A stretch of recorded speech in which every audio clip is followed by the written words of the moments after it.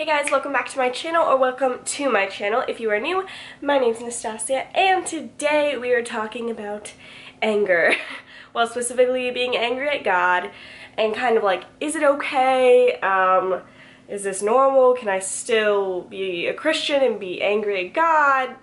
What that kind of looks like, and just like all of that jazz, because I think it's something that is not really talked about as much as it should be, and also something that a lot of people assume on their own, and they usually assume it in moments when they're in high emotional turmoil or something. And anyway, so I wanted to talk about it today. I have hair just like in my mouth coming from somewhere. Ugh. But before I get into it, if you end up liking this video, please give it a big thumbs up, and don't forget to subscribe to my channel so you never miss out on a video every time I post. My Instagram is right here, and I post daily devotionals on there. They're also on my little highlight stickers. What are they called? Highlight things on my profile for if you want to see all the past ones that I've done, all the past devotionals. And yeah, go see me on there. I do all my behind the scenes of my life over there. So let's get into it. So I have heard about a lot of people who maybe they had a really bad relationship, or a bad experience I should say, with the church they grew up in, or maybe a family member who was a Christian, or somebody at their school that was a Christian that bullied them or something, and it really turned them off from Christ. Or maybe you're going through something where somebody in your family is really sick, or you're really sick, or a friend is, or a sudden death, or something really tragic happens, and the only one you can think to blame is God, because it's nobody's fault really, except for God's in your eyes. That could be it. Or maybe it's just you've always had such a bad picture of any kind of religion in your life that you hate all of it. So there could be different categories. Those are just a couple. But I've noticed those really frequently among a lot of Christians, or people who grew up Christians, or whatever. And I tend to see that a lot of them think that because they're angry at God, there's kind of no way out, I guess. What I mean by that is, I have had people in my life who they love Jesus, but they're going through a season where they just don't understand what he's doing, or they're very mad, they're, you know, whatever, and because of that, they think either their salvation is shot, or that they just have never trusted God enough, that they are a bad person, that God doesn't love them because they're upset at him, different things like that. I've also had friends who they didn't know Jesus, but they kind of had an idea about God, but they were really mad at him for X, Y, Z, and through that God showed up. So I want to talk about those today. First of all, I do think it is okay to be mad at God. Now, I have to draw a line and be careful with this. Remember, this is from my opinion, what I know of Scripture and what I have learned through theology. But God is not intimidated by your fear, your anger, anything you could bring to the table. He's not intimidated by you. He is God. He is more powerful than you. He is more powerful than any emotion you could ever feel. Anything you throw at him will not hurt him, okay? He is God. However, there's a certain amount of respect. I mean, God deserves all the respect, obviously. More respect than we could ever give him. But when it comes down to it, he wants a relationship with you. So I always try to think of it in terms of a real, like a family here on earth, like a father here on earth. Like a healthy father, a good family unit. If their son or daughter was really mad at them about something, they probably wouldn't just up and abandon their child, you know? It would hurt them, but it would kind of also mean that that child cares enough at least about the parent to be mad at them. Because the opposite of love is not hate. In my opinion, the opposite of love is indifference. The opposite of love is nothing. A void of any kind of feeling, I believe, is the opposite of love.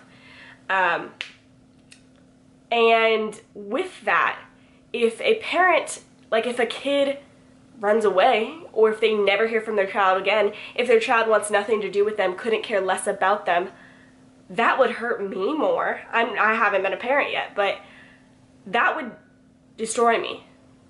I feel like if somebody or a child or something was mad at me,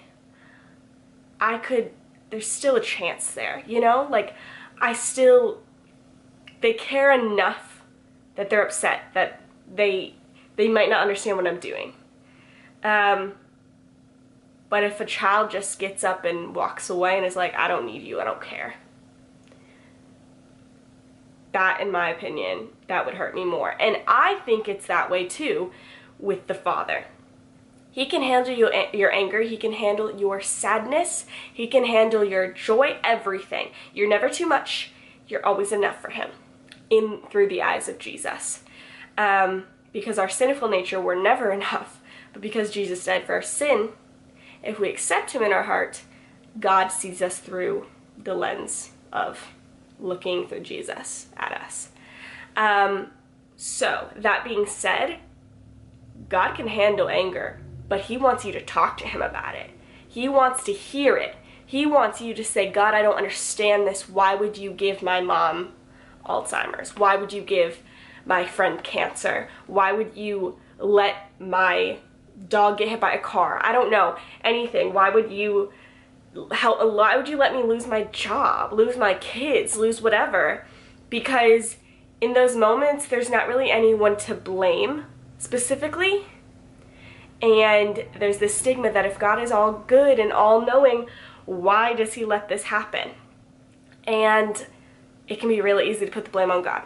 Now, God is always good and is always sovereign.